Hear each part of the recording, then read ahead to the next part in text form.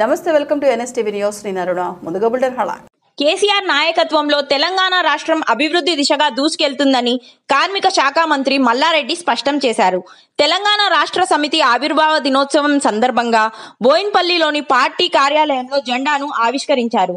ముఖ్యమంత్రి కేసీఆర్ గత 20 సంవత్సరాల నుండి పార్టీకి వెన్నుదన్నుగా నిలుస్తూ ఉన్నత శిఖరాలకు చేరుస్తున్నారని ఆయన పేర్కొన్నారు.